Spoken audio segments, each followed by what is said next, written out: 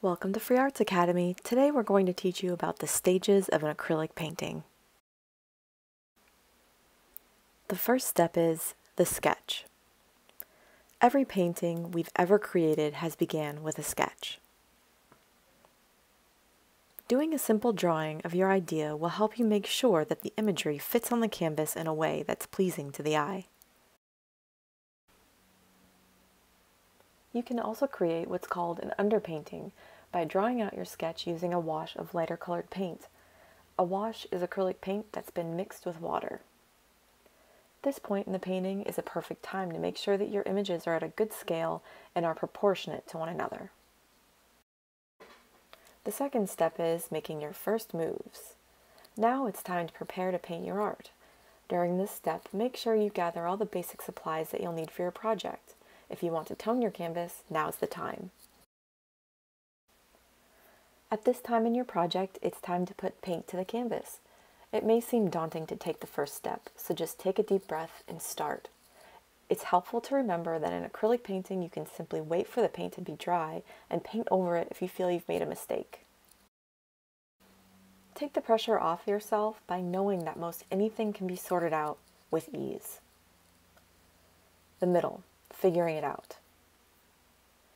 This step is the longest part of the painting process, and it can be one of the best parts. The middle is about figuring out the details, and often means that you must visually study the subject matter that you're painting. This step includes lots of measuring of angles and finding ways to advance the look of your art through adding important visual cues. There are times when you can't effectively paint any further in your image until you let your paint dry, so please do take breaks as often as necessary. If you find that your colors are mixing together on the canvas and looking dull, it's definitely time to take a break. The next step is the details, highlights and lowlights. At this point of your painting, you'll want to feel certain that you've got every object situated well on the canvas and everything looks the way you had hoped.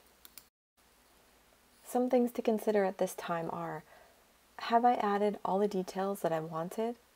Are the colors bold and bright or matching the palette I've chosen? This is a great time to make sure you've added highlights and lowlights to your painting.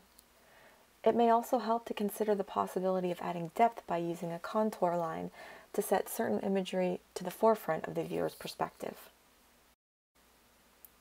When you feel the painting is complete, please sign your work. If you have a title or want to remember the date you finished your art, consider writing something on the back of your canvas or panel. The final step is finishing your artwork. When your art has been dry for at least a few days or a week, it's time to consider finishing your art.